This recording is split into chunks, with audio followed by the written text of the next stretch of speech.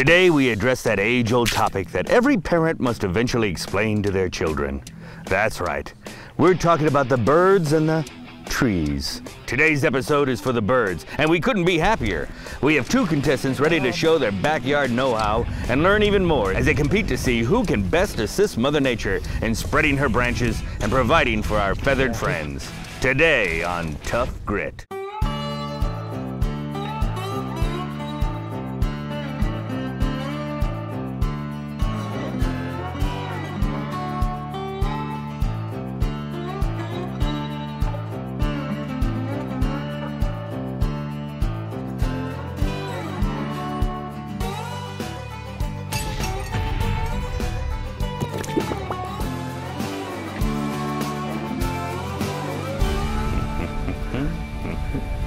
Hey, Shannon, what are you up to? Caleb, check it out. I built the most perfect birdhouse. Wow, the perfect birdhouse, huh? Oh yeah, absolutely. Check it out. It's got hot and cold running bird bath, a separate nursery for the eggs, and I'm even going to put on a little satellite dish so the birds can watch our show from the comfort of their own nest. Well, that's awesome, but yeah. Let me ask you something. Uh-huh. Where's the door? Door. I can't believe I forgot the door. No wonder I didn't have any place to put this. What's that? A tiny little mail slot. Well, don't worry, Shannon. Today's episode is all about creating the perfect bird habitat. All right, well, we better hurry up. I'm expecting some very important airmail. Maybe you've always enjoyed watching the birds in your yard or field, but you weren't quite sure about how to attract certain species to your area. Or perhaps you want to create an oasis of privacy, or provide a place for those birds to perch, but you were unsure about tackling the job of planting trees. Or perhaps you don't know where to get the right bird products, such as feed or housing. Let's face it, when it comes to the birds and the trees, we've all found ourselves in a big pile of tough grit. That's where we come in. I'm Shannon Riley. And I'm Caleb Regan. Making your yard a pleasant place for your family and the wildlife you want to attract is a big and important job, and we're here to help you get it done right. We'll also give you the best products and give you the know-how you need. And we even have a couple of neighbors here ready to go beak to beak in our bird-based challenges. Let's meet them. Our first contestant is Holly Journey from Lawrence, Kansas. Holly is a handy woman, gardener, writer, artist, and supermom. As a child, Holly had a pet bird she took everywhere, especially on holiday outings. Her favorite was in October when they would go trick or treating. And contestant 2 is Stephanie Patterson. Stephanie grew up on a farm in Garden City, Missouri. She is a painter and has one son, Zion. Stephanie used to have a parrot that she taught to say grace before each meal.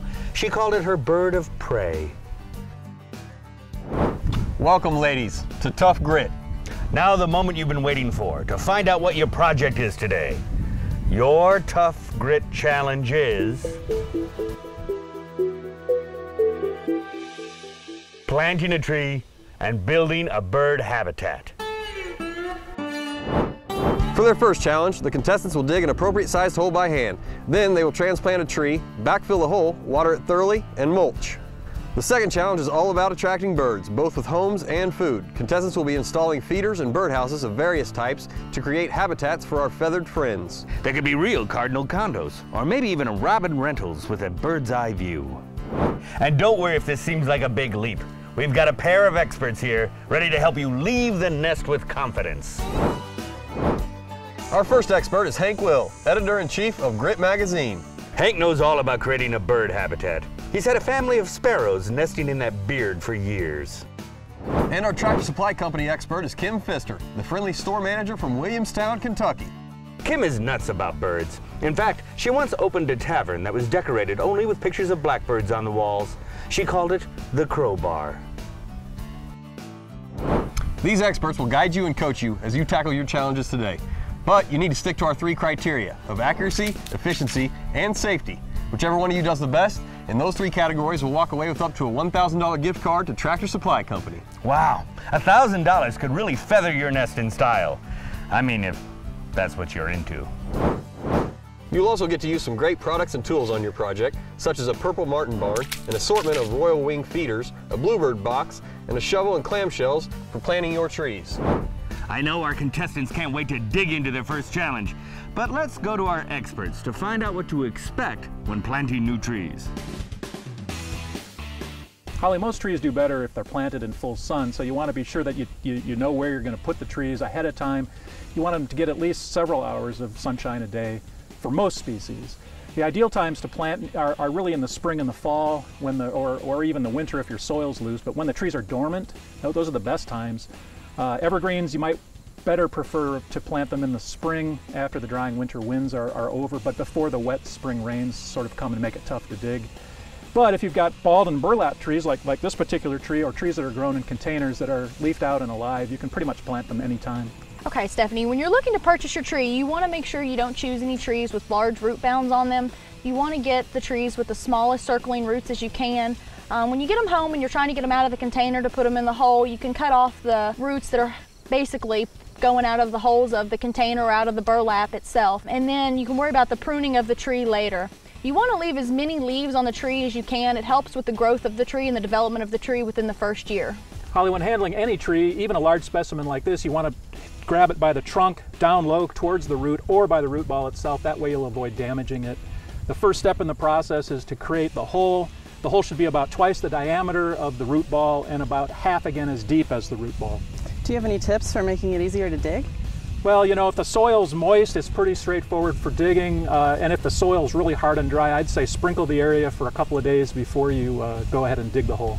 When it comes time to dig your hole, you want to make sure you dig it big enough for the tree. In almost every case, you want to dig it bigger than you really feel necessary, but in the long run, this will give more soil around the tree, so the rainfall, whenever it falls off the tree into the loose soil, will pull the nutrients back into the tree for the roots to grow and expand as the tree grows in its first year. Holly, if the tree was balled and burlapped, you'll want to cut the burlap away from the trunk of the tree so it won't sort of constrict it, but you can leave it on there because it's a natural material and it should rot away. If it was wrapped with a plastic burlap-like material, you want to be sure to cut that away and pull it off, or it could strangle some of the roots. Then go ahead and set the root into the hole. And at this point, you can add any soil amendments that you might want to for backfilling. If your soil needs some clay to sticky it up a little bit, or you could add peat moss to give it some good water holding capability. And the final step is to build a ridge around the hole so that it'll trap moisture when it rains, and it'll make it easier for you to water it with a hose. You can just fill up that space, that little reservoir, and it'll soak in nice. Is it more important to provide a lot of water or to water daily? It's more important to water thoroughly rather than frequently. The best thing to do actually is to set your garden hose on a trickle, let it run right next to the tree so it can just run over a slow period of time, give the tree plenty of time to absorb it rather than kind of flooding the tree.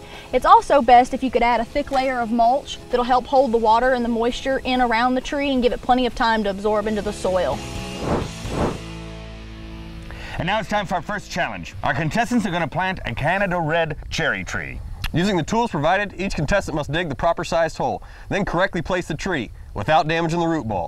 Then fill in the soil and apply water and mulch. Whoever's done first will win. But don't leaf any steps out. If problems arise, we're going to make you go back and fix them, costing you precious time. Good luck to you both. Ready, set, go. Ah, they're off to a flying start. Holly got her shovel in first. I kind of like that jumping technique. That's good. You get a good 6 inches on that thing. Straight off. Something tells me you've dug some holes before. Yeah, I've dug some holes before. This is why I always carry 2 groundhogs in my pocket. Wouldn't it be cool if they found pirate treasure? You're going to have the footprint of this thing knocked out in no time. You are an excavator. When we come back, we'll find out which contestant is a natural nature nurturer and who turns in a true tree tragedy. When we return to Tough Grit.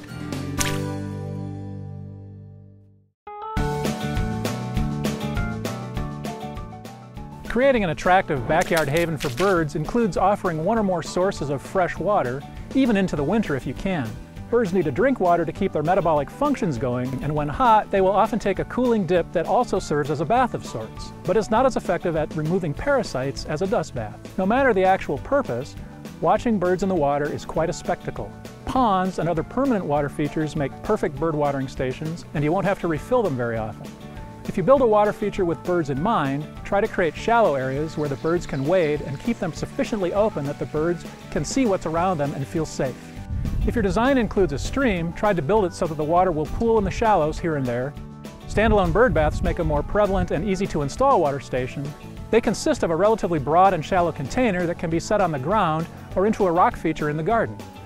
Add watering stations to feeders, foliage, and housing, and you'll have an endless supply of avian entertainment to sustain you throughout the year.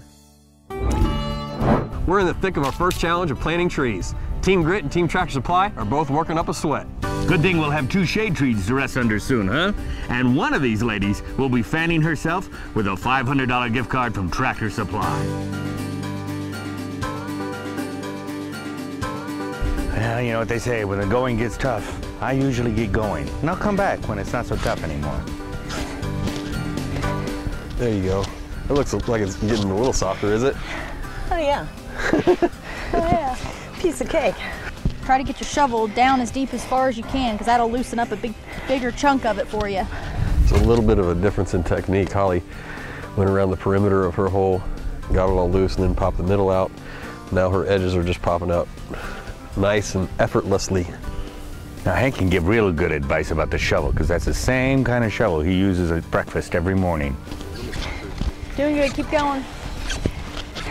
Got a long way to go. Stephanie's still working on getting the perimeter of her hole dug. Maybe if you try holding the shovel straight down, you might get a little deeper in and get a better angle to get it into the ground. There you go. Looks like Holly has her entire perimeter dug. Now it's just a matter of getting down to 18 inches there in the middle. 18 in the center. Can we does it taper towards the edges? Or? Tapers just a little bit, but not too much. So you could probably taper it to about 15, 16 by the edge. Somewhere, a gopher is watching these two and just shaking his head. Stephanie got her entire perimeter dug. Now it's just a matter of getting down to 18 inches. I love this challenge. It's down and dirty. Holly now hitting all kinds of clay. Looks like your deepest part's at about 12 inches. We got to get to 18. That's 18.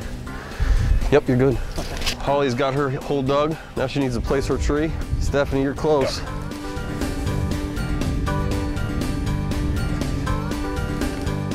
Here's 3 foot. Now clean all that soil out of there and you're good to go after that. I love it, Holly. But it sure is effective.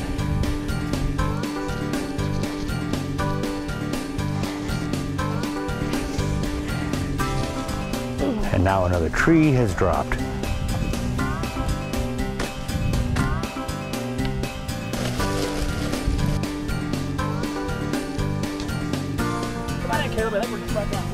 Yep, looks great. That's it. All right, everybody, come on in. It looks like we've got a winner to this competition. What a great competition. But Caleb, it looks like we have a true winner to this challenge. Yeah, we do. It's a good job by both of you. I think we ended up with 2 trees here that will stand the test of time. Not ideal conditions to be digging a hole today, but you guys both showed some real grittiness. Holly, you just did it in a little quicker time. You just won a $500 gift card to Tractor Supply Company. Thank you. Congratulations, Holly. What do you owe your victory to? Planting trees for my mom. All right, well, you finished with time to sparrow, so congratulations. And Kim and Stephanie will let you finish planting your tree over there while we take a short break. But don't you folks go anywhere. When we come back, we'll find out which one of our contestants can wing their way to victory in our bird habitat challenge. Coming up next on Tough Grit.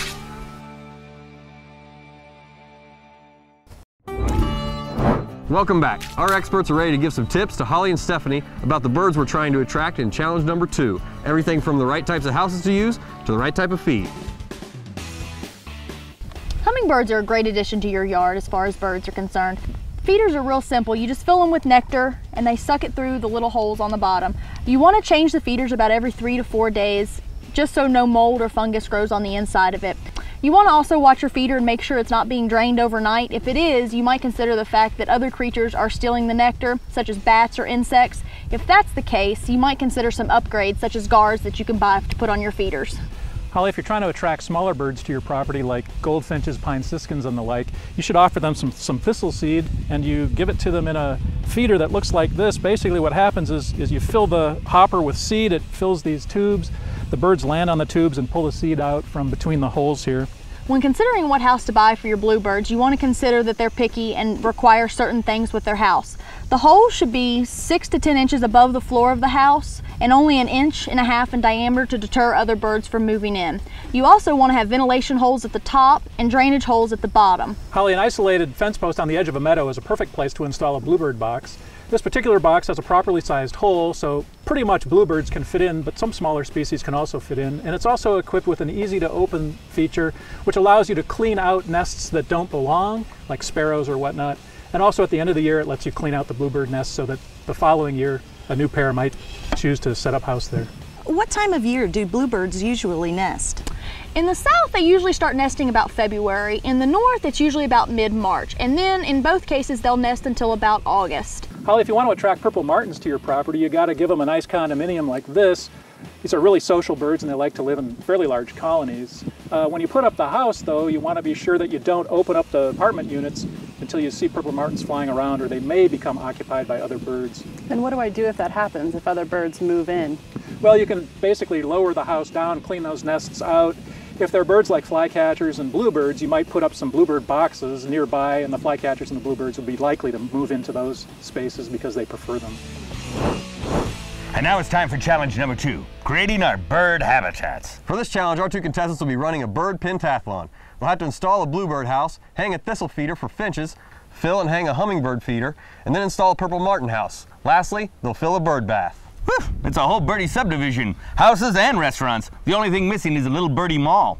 Now we've marked out a course for our 2 contestants to fly through to get everything done. Good luck to both of you, and may the best bird watcher win. Ready, set, go!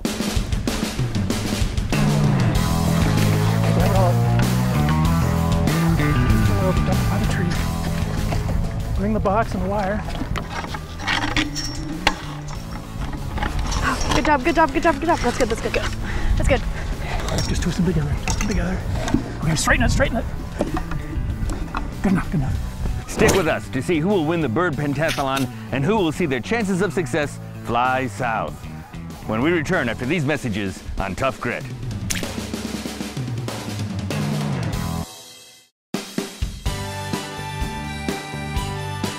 Nature is the best model for a healthy wildlife habitat. Look at the plants along a stream or pond, around a meadow, or in the forest. The number and arrangements of plants in good backyard habitat should be similar to these natural areas.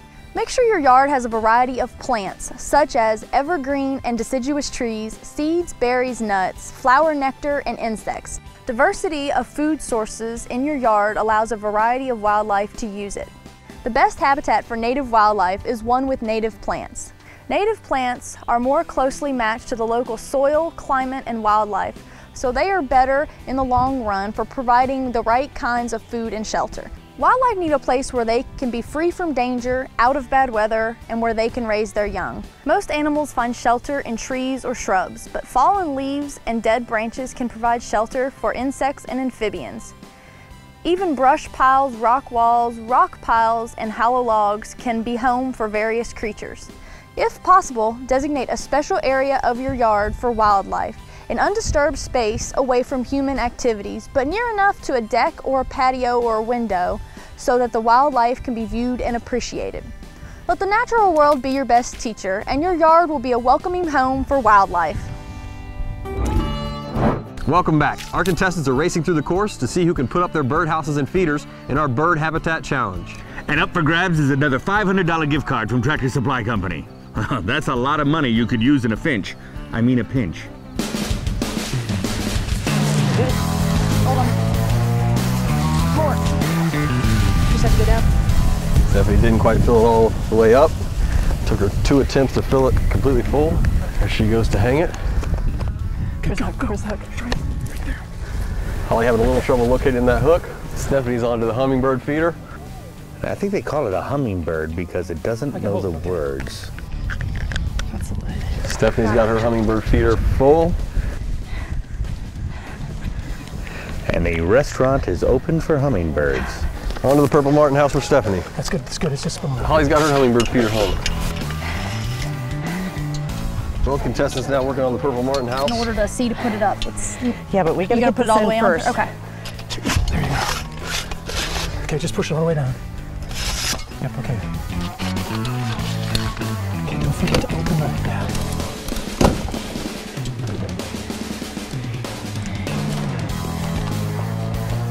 Okay, now raise it. Okay, run up to turn on the water. Holly's got her purple martin house up in the air.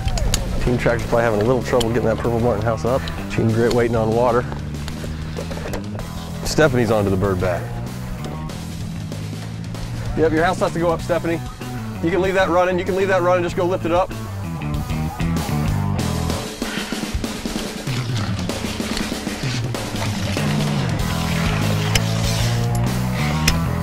There you go. Maybe your gravity will just work better.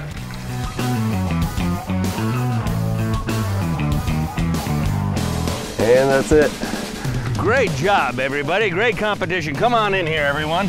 That was close, but Caleb, I think we have an obvious winner, huh? Yep, good job, both teams. You made it through all 5 phases of the bird pentathlon. Stephanie, you just forgot to raise up the Purple Martin house. That might have cost you a little time. Holly, you just won a $1,000 gift card to Tractor Supply Company. Congratulations. Congratulations, Holly. What are you going to get with your winnings? I think I'm gonna get a new line trimmer. Excellent. And Stephanie, despite coming up a little short today, did you at least learn something and have a good time? I did, Caleb. Well, that's what it's all about. And if you're sitting at home with your feathers ruffled thinking, I can do that, here's how you can take part in the Rural America Challenge. To sign up, go to toughgrit.com and click on the I Can Do That button, or look for the advertisement in Grit magazine. Don't wait, sign up today. So now you know almost everything you need to know about planting trees and creating bird habitats. And if you'd like to learn more, visit toughgrit.com. I'm glad you could be with us today, and I look forward to seeing you next time. Caleb, check it out. I now have the perfect door to my birdhouse, huh? That's awesome. Yeah. But where's the floor? Floor? What do birds need a floor for? Don't they fly? I still have so much to teach you. I can't wait to learn it. I'm Shannon Riley. And I'm Caleb Regan. And when you see us coming, you know you're in Tough Grit.